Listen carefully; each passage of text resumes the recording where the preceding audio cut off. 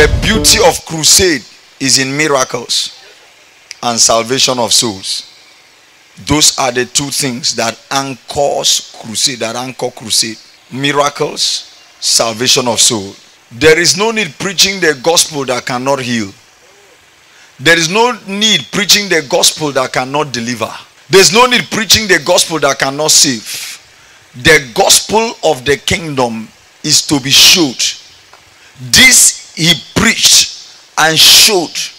This beginning of miracles Jesus did to show forth, to manifest his glory.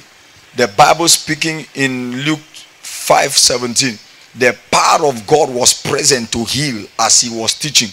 So in teaching the gospel, power is inside. The power to heal, the power to save. So the word of God is a carrier of miracles.